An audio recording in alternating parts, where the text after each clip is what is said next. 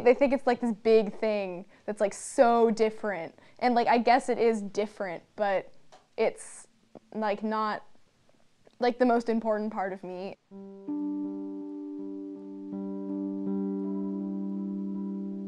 It's kind of like a blurred line from when I like realized I was trans, because I sort of already always knew that I was different. Like when I was little, I never really felt like a girl, but I didn't really like know that like I could feel like a boy. But I guess like once I really got into like viewing media and stuff, and like other trans people like coming out and telling their stories, that was sort of kick-started like my whole coming out process. I think that the depictions of transgender people in popular culture, or the presence of people like Caitlyn Jenner who are telling their stories, is super helpful. Just to have people have to start thinking through those issues. The main thing that it seems to me needs to happen is more like a normalization, like more exposure of transgender people's lived experiences and our existence to people who don't know what that word means and don't realize that we really are everywhere. I don't think that there's anything more important than that coming out process and that storytelling process for developing a sense of common understanding and appeal really to people's most basic decency and humanity. When I was in like 6th grade, I watched a lot of TV, and like I would always watch movies and TV with like very like strong like male leads, because that's like usually how it is. But then like I remember distinctly thinking to myself, I can't watch movies anymore that have like male leads, because I remember I was like, you cannot watch those anymore because then you're gonna want to be a boy. Like I remember saying that to myself, and I remember thinking that because I saw that like character, and I was like, oh, I could be that, I could like do that, but then like I was so scared, and I was like, okay, I can't do that anymore. One of my main concerns was like my parents, because like my mom is always like, oh, like boys are the worst, like I hate boys, they're so annoying.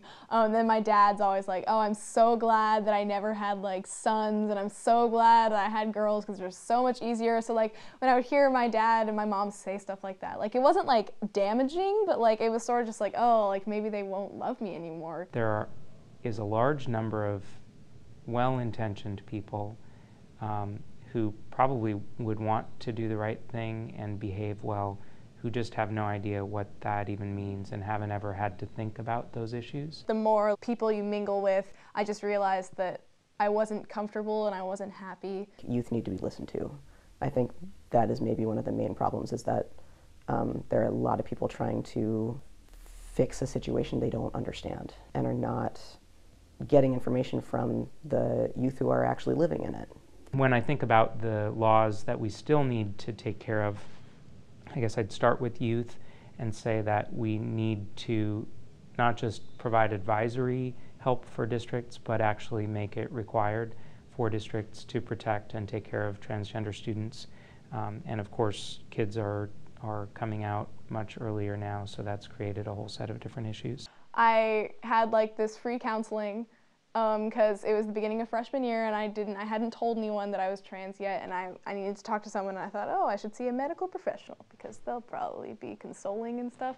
So I went to see this lady, and I sat down. She's like, what's your problem? And I said, I think I might be trans. And she was like, okay, tell me more about that. And I was like, well, I've had these feelings for a really long time, and I know that like deep down I'm a boy. And she was like, aren't you a little too like young to know that? And I was like, well, no. And she was like, are you sure? Like everybody goes through hormones and like weird feelings in high school, and like just because you want to cut off your hair doesn't mean you're a boy. And I'm like, no, that's okay. And then I was like, okay, like she didn't really tell me anything that I like didn't already like think about.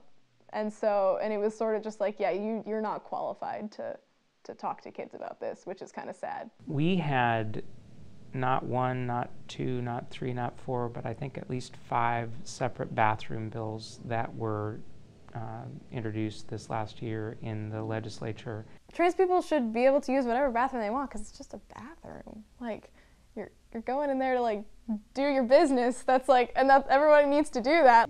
That bill and the initiative really exposed some ugly parts of our society. I am just dismayed that there are people who are either that ill-informed about transgender people or who want to use transgender people to make political points for themselves. Transphobia, I think, depends on sexism and classism and ableism and racism, for sure.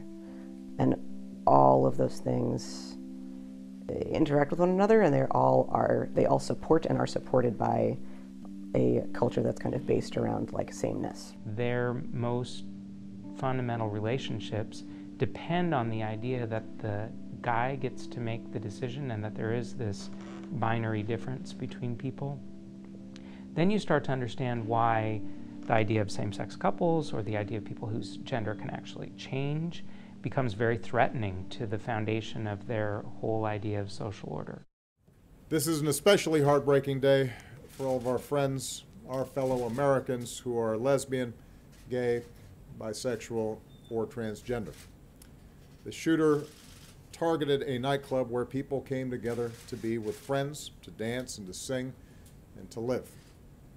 The place where they were attacked is more than a nightclub. It is a place of solidarity and empowerment where people have come together to raise awareness, to speak their minds, and to advocate for their civil rights.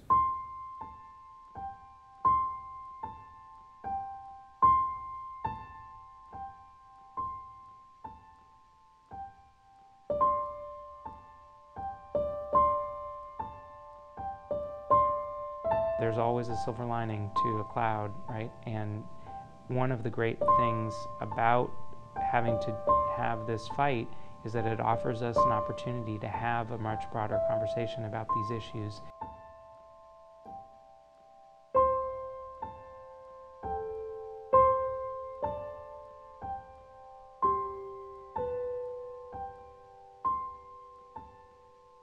My friends have been really supportive.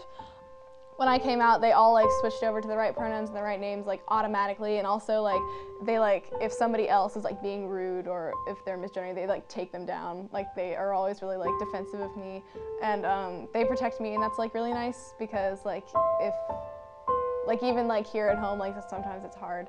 But like I know I can always go to like my friends and stuff, and they'll always support me and like be there for me. Like, I'm no different from them, just the fact that like I was assigned a different gender at birth, and I don't understand like why that's so like shocking. I just want to be treated like a regular teenage boy because that's what I am.